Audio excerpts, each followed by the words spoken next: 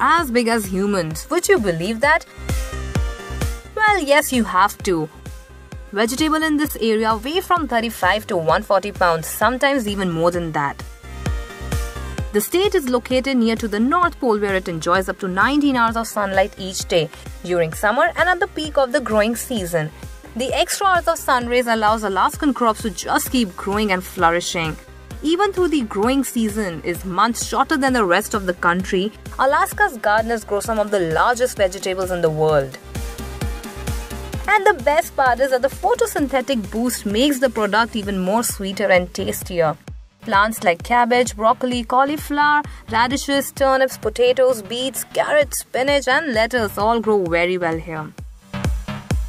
Every year, Alaska State Fair organizes agricultural show where all these veggies are displayed